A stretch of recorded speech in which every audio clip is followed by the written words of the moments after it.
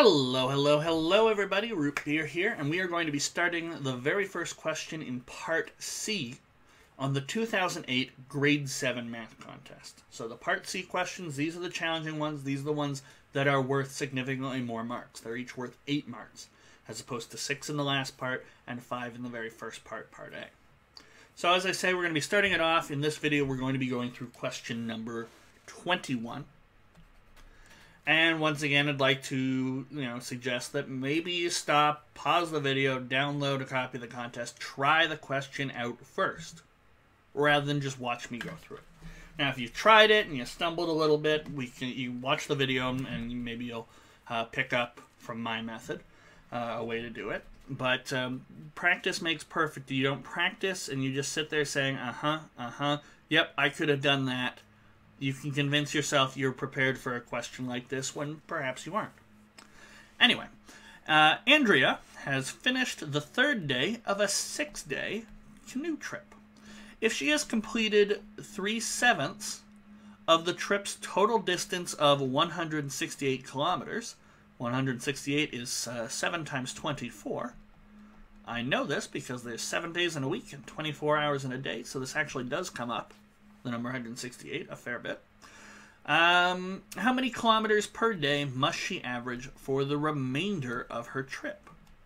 Okay, so keyword there, average, and we want kilometers per day, so we want to figure out how much, so if we want the average, we need the distance for the rest of the trip, divided by number of days in the rest of the trip. Okay. So we have some things to think about. Well, how much more distance does she have to go? And how many more days are left of her trip? Well, we do know that she finished the 3rd day of a 6-day canoe trip. So she has the 4th, 5th, and finally the 6th days of her canoe trip. And that's 3 days left. So she has 3 days left in her trip. So the average is going to be over 3 days. 3 days left in her trip. The question is, how much further does she have to go? Well, they tell us in the question she has gone 3/7 of the total of 168 kilometers. Now, we could do one of two things. We could figure out, okay, 3/7 of 168. How much is that? 72 kilometers. I did that by multiplying 24 by 3. But, we could figure that out. Subtract it from the total 168, and that's how much she has left to do. That's one way to do it. Or we could say, okay, she's completed 3/7 of her journey.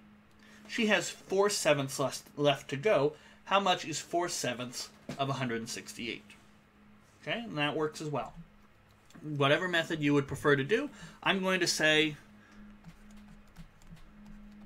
she has 4/7 of 168 left to go.